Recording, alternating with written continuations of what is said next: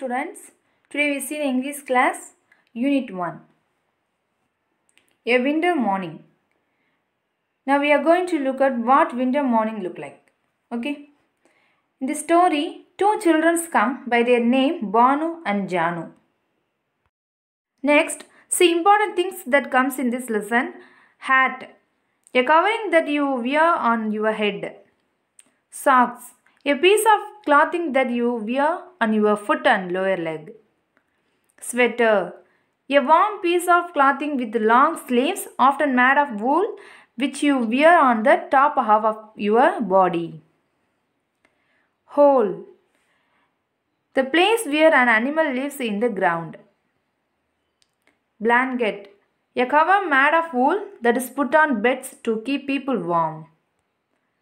Now let us read. A winter morning. The sun rises, the birds sing, Banu and Janu are ready to play. So that morning the sun is rising and the birds are singing. And Banu and Janu get up that morning and talk. First, Banu says, it is cold. Then Janu says, yes, so cold. Next, Janu says, let me wear my warm hat as it is cold. So, Janu is so cold. So, she is going to take off her hat. Then, the hat is not on the table. So, Janu says, where did the hat go? It was here. Where has it gone now?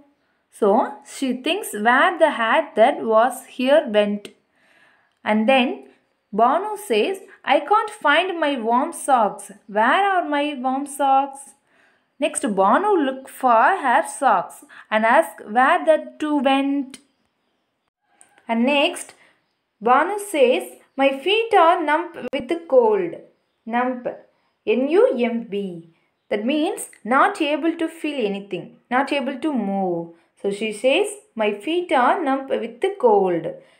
And then Janu says, mine too. So the girls shiver due to the cold. And next, they search and only look at their sweater. So Banu says, I can't find my hat and you can't find your socks. Then Banu finds a small hole in the wall.